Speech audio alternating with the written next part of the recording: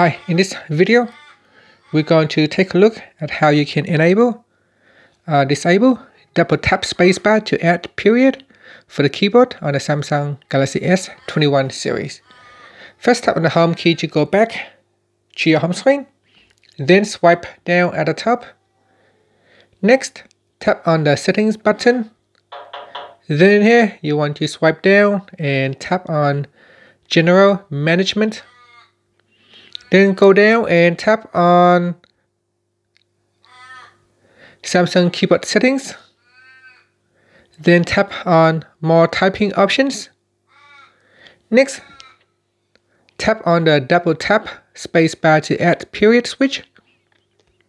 So we can tap on that to turn it on or off. Now that we have turned it on, I'm going to open up my text application. And in here, if I put in a double spacebar, that will automatically insert a full period as well as a space so that I can continue to type the next word. And that's it. Thank you for watching this video. Please subscribe to my channel for more videos.